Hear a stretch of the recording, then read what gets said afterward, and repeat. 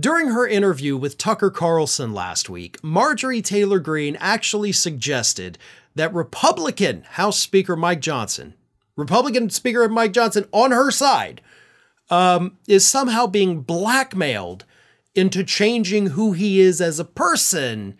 And that, of course, is why Marjorie Taylor Greene, who returns to Washington, D.C. today, along with the rest of them, wants to remove him from the speakership just a few months before the election. And that move is definitely going to hurt Republicans, and they know it. But Greene is not going to back down because she wants to know who these mysterious forces are that have somehow blackmailed the Republican Speaker of the House. Here's what she told Carlson.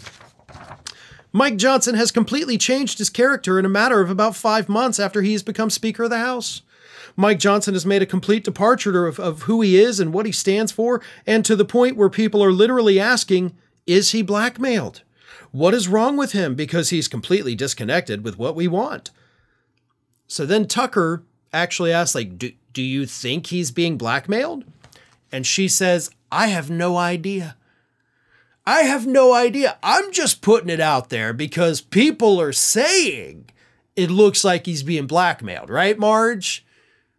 Who are these people? Like, you said people are asking, is he being blackmailed? And for the record, no, they're not. Okay, a couple of yahoos who may have put that on social media, those don't count as, people want to know. That's a couple of wackos saying wacko things.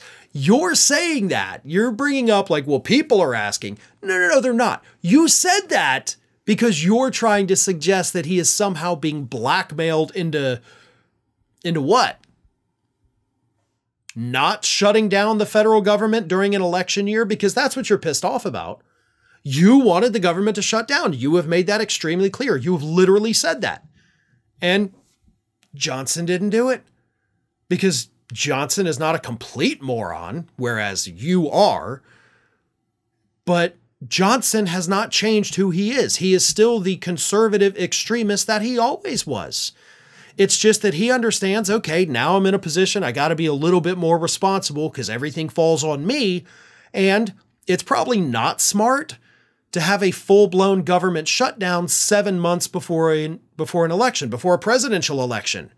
We don't want the Republicans to suffer in that election, so I'm not going to shut down the government.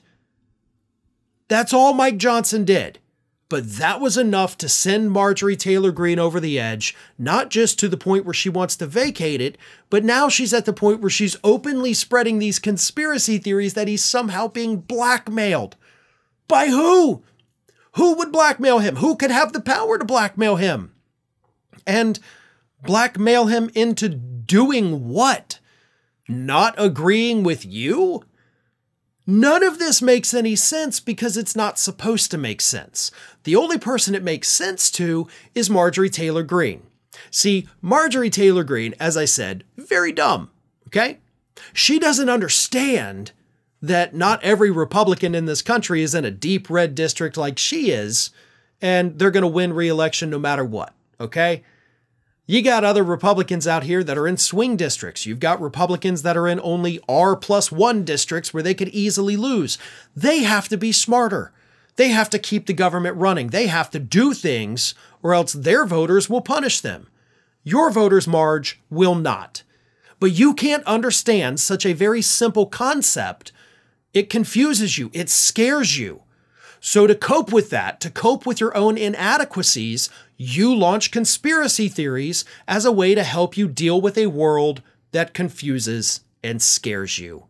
That's why Marjorie Taylor Greene is saying this, not because she has inside information that he's being blackmailed, but because she's not smart enough to figure out why Mike Johnson is trying to be somewhat responsible.